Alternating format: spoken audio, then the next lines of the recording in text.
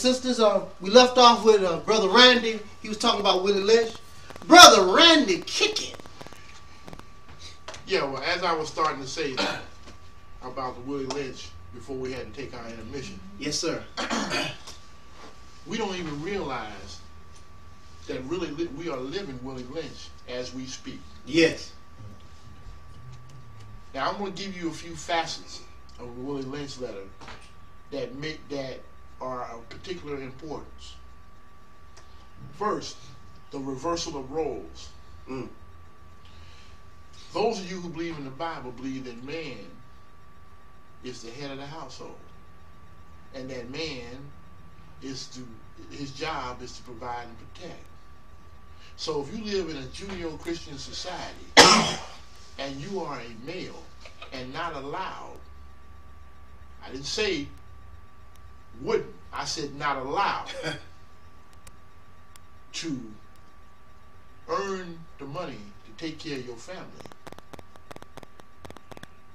according to this society where we live at, you are less than a man. Now, so once he took your masculinity, I want to say that that's his words. That's his take on it. When I say that he took your masculinity, nobody can take your masculinity and give it away.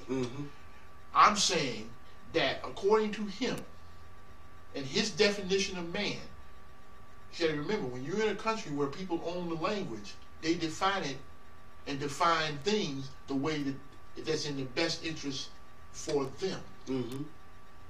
So they say they bred you like horses and livestock. They never allowed you to commit to your female partner because he had ultimate domain over you and her. That's right. Therefore, you couldn't provide because you were a slave. You couldn't protect because you would have died. So, you would protect one time and you wouldn't protect no more. You know what I'm saying? So now, since you can't provide and protect, now your woman is out there with that wolf. That same wolf that used to come in your slave cabin. That same wolf that used to mess with her in the house when she was performing her domestic chores. That same guy, when he got her in his workplace, he did the same thing. Now, after he reversed the roles, see, this is a self-perpetuating situation, because if you look at the paradigm in our community, our women are the head of household.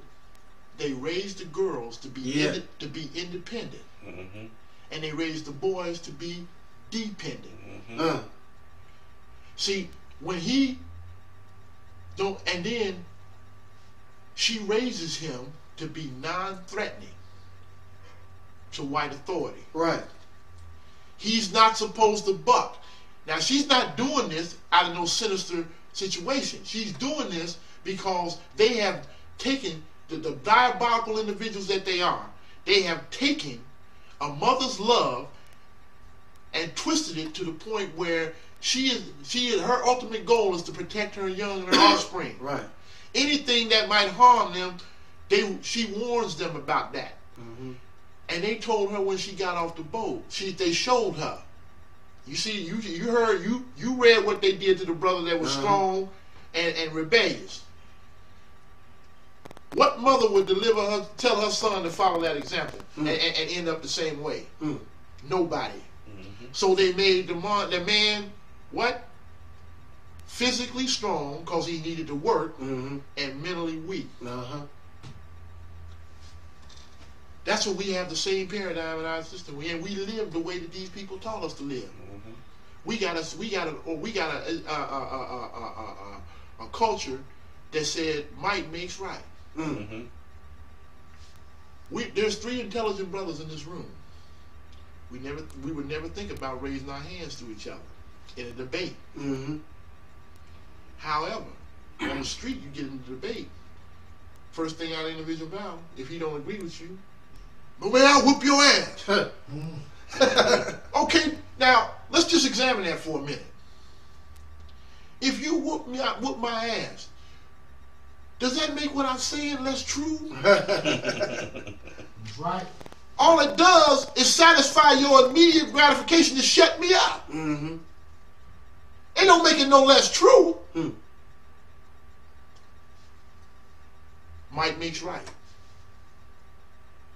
We value style over substance. Mm. See, my big mellow over here, he's laid back, he's intelligent, this, that, and the other. I'm a little more animated. Mm-hmm. So you're going to gravitate towards me. I'm cool dude on it. He on top of the business, man. Dude, raw business. Ain't nothing, what he's saying ain't no less true than what I'm saying. Right. It's my delivery. See, it's my delivery. I'm funny. I'm aggressive. So because I'm a public speaker by trade. That's what I do. So of course I'm gonna be a good, eloquent speaker. But that don't make me no more right than the brothers in this room. Mm. I'm saying to you, and now the other part of the Willie Lynch letter, because I'm gonna let my brother get in here. We're running short of time. Yeah. The other part of Willie Lynch's letter that we have to know was the part about controlling the language. Mm.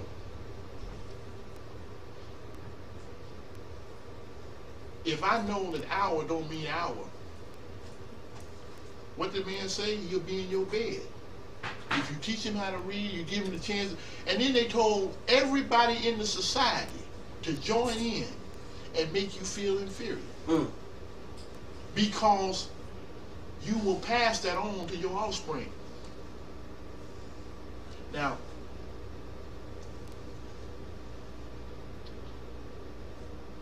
Carter G. Woodson said it best. If you control a man's mind and you control his thinking, you don't have to worry about his actions. That's right. If you teach a man to go in the back door all his life, if there ain't no back door, he'll cut one for his own benefit because his education makes it necessary. Mm-hmm. We go to an education system that is teaching us to be workers. Mm. Ain't nobody ever told you to be an owner. Mm. Mm-hmm. They have always wanted us to look up to the workers. Mm-hmm. Look, that's why they publicize those big contracts for athletes. Yeah. But they're not telling you, if I can pay you $120 million, I'm probably making $500 million. That's right. Mm-hmm. That's right. Mm. I don't want to be Shaq. I want to be the motherfucker that pays Shaq. Right. The owner. Mm-hmm. See, Michael Jordan got out of his body. He owned the Bobcats, so he ain't loving with Michael Jordan no more. Mm-hmm. See, if he didn't own, He was moving with good graces. and he come there and get his accolades from the Hall of Fame and stand up and take a few pictures and go on back in the subset like Bill Russell and some of these other people do, oh, they icons, Yeah. ambassadors of the game. Mm-hmm. But I'm going to turn it over to my brother because I know he's going to fill in the blanks. I had to give you the quick version. One day we're going to sit down here and we really going to do this Willie Lynch letter. And when I get through with y'all will understand. See, because look, they've taught you to hate yourself. That's the coldest thing they ever did to you. Yeah. Mm-hmm. See, because the reason, the fact that you hate yourself prevents you from liking me. Yeah. From dealing with people that are for your benefit. Yeah. See, you do know, I want everybody to understand this, you do know that racism is merely a figment of black people's imagination. You do know that. Mm. Oh, what you saying? What you saying? I'm saying this here. When did we ever complain about racism and they said, yeah, you're right?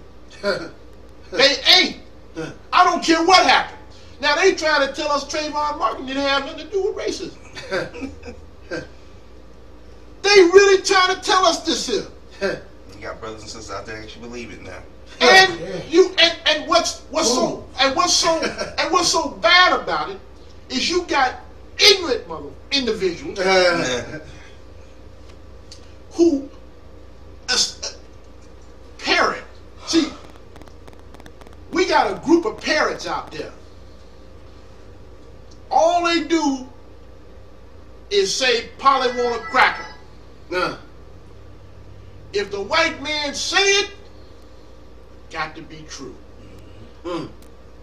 If you hate yourself, look, I did some time in prison for a crime I didn't commit, but we aren't even going to go into that. What I want to talk to you about is this here, the mindset. I'm an activist brother. We went and found out that there was a new policy coming down the pipe.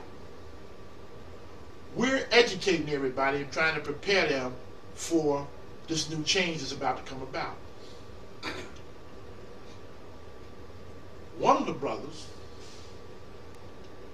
go out and ask the guards, because he worked in the pod area where he was with the guards, you know, not a lot of the time on his shift, and they was cool.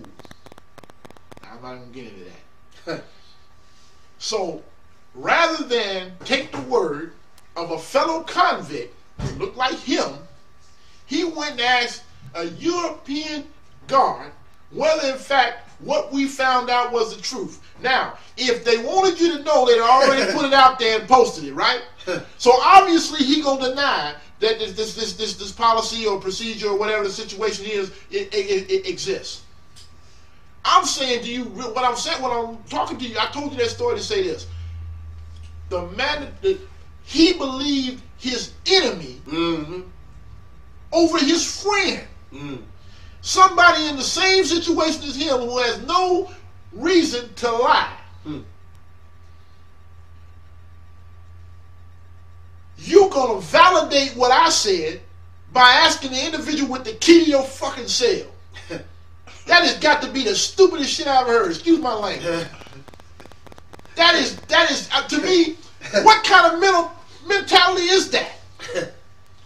You're going to ask your enemy if they plan to implement something against you that's going to be a hardship.